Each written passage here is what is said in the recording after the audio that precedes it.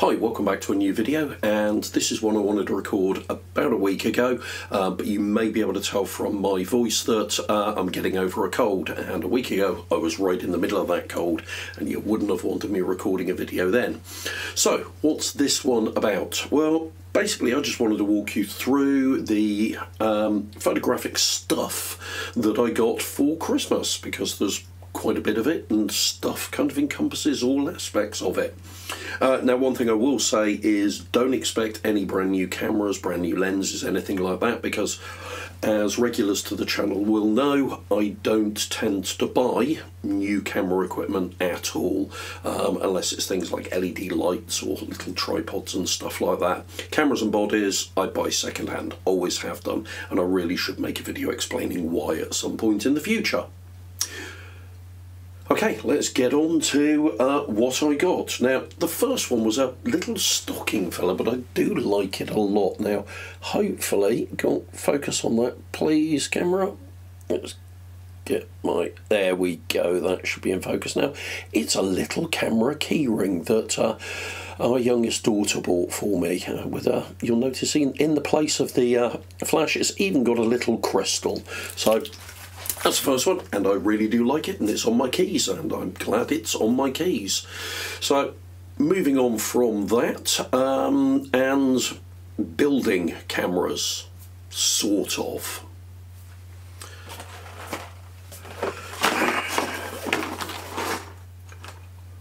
Lego and fake Lego. So, this one, I believe it was my eldest daughter. Our eldest daughter bought me this. It is a knockoff Lego, those tiny little block ones, and it's a twin lens reflex camera. So I haven't started building either of these yet, but I am looking forward to this one a lot, as I am this one. Now, this is brand new from Lego, and I must confess that I kind of bought it for myself with some Christmas money, because this didn't come out until the 1st of December. It's not 1st December, 1st of January 2024. It's one of the Creator Series 3-in-1s, so you can actually build an SLR, a 80s style, 90s style camcorder, or a TV for some unknown reason, I don't know, but this obviously is the one I want to build. This is actually a really reasonably priced Lego set at £18. It does, interestingly, if we can get a decent shot of that, even have film canisters that you can load into it with shots on there. But you may notice that the format of the shots is a little bit odd, being portrait rather than landscape, so I'm just going to pretend it's a half-frame Lego camera. But yeah, I'm looking forward to building both of those. I'm a big Lego fan as it is, so we'll see how they go. Alright, let's move on now to some books. I've got 3 books, so in no particular order, let's start with the first one. So, first one is the Bang Bang Club, which is basically the story of 4 photojournalists and photographers in the early to mid-90s in South Africa. The end of apartheid, moving into democratic rule within South Africa, and it's written by 2 of them, Greg and Joe, I can't pronounce his name, I do apologise. And there was a film made of the same name. Kevin Carter was also one of the photographers involved, and Ken Osterbrook was the other. I've started reading it, I've not finished it yet, but I am aware of some of the details of the stories behind some of the photographers, and getting this will allow me, I hope, to get a bit more detail about all 4 of them, and what was a very turbulent time for South Africa as well. Second book is Experimental Photography, a Handbook of Techniques. So my wife picked this one up for me, and I must confess I wasn't 100% sure what would be covered in it, but it's actually got quite a lot of nice good stuff in there, from modifying cameras to different printing technologies to different photographic technologies to different approaches. It covers lomography, for example. It's a semi-hardbound book. It's nicely put together, well illustrated, illustrated and covered throughout, with lots of fun things to get involved with in it. So I am looking forward to having a read through this and perhaps playing around with a few of these techniques, or at the very least learning more about them. Ooh. Now, the final book is quite a tome, and I may do a separate review on this because it's a book I've wanted for quite a while and now have a copy of, and that is, I'm trying to make sure that you can see it there. As you can see, it's quite sizable. It's Don McCullum, effectively the retrospective.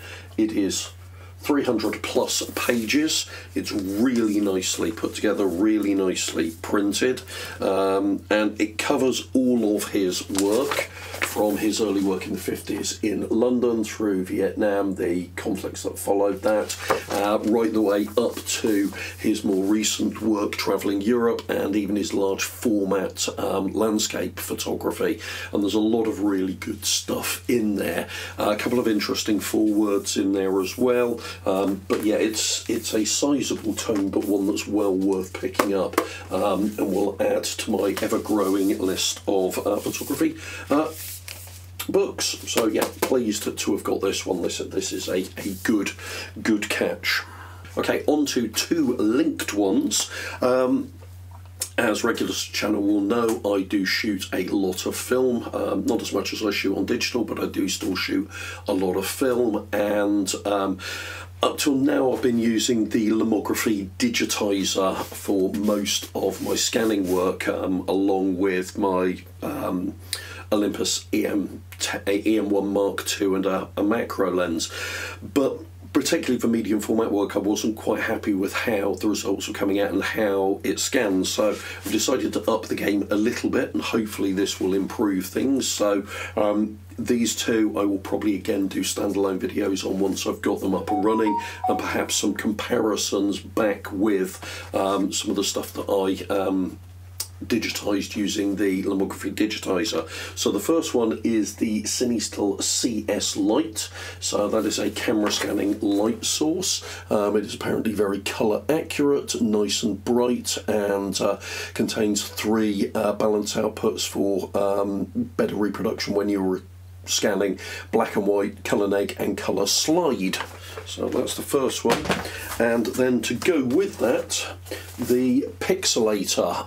Now, the pixelator is basically to hold your negs flat, and one of the reasons I wanted to pick the pixelator up in particular is because it covers a wide range of formats. As you know, if you watch the channel, I've got a lot of cameras, a lot of film cameras, and a lot of them, particularly the medium format ones, are in a variety of different format sizes. And I've got some stuff which is a bit older and obscure. So this allows you very easily to switch between the different formats. Allegedly, I've not yet used it, does a good job of holding stuff nice and flat and keeping it in line. And I'm very sorry my phone notifications keep going off. Please try and ignore them as I am. But apparently it does work very well, and one of the nice things is you can, for additional film formats, you can 3D print your own inserts to go in there, which I don't have access to a 3D printer, but my son-in-law does, so I may take advantage of that and see what happens with regard to that. So I'm not going to go into much more detail with regard to these two yet, because I'm probably, as I mentioned, going to put together a separate video for them. Right, and then finally, and this arrived today, which was quite useful in terms of the video, I spent some of my Christmas money on, I need to bend down, another camera job lot. It has literally just arrived. As you can see, it is completely intact and unopened. So I will be putting another video together over the next day or two, exploring exactly what is in here, and we'll see what I got for £18. I think I paid for this one. So it's another £18 job lot. We'll see what's in here. Anyway, that's my Christmas roundup of stuff I got for my photography idiocy over Christmas. Hopefully you've enjoyed the video. If you have, please do give it a like, and if you want to see more content like this, subscribe to the channel and hit the bell icon to be notified when new content gets uploaded. Thanks very much, everyone. Take care. Bye.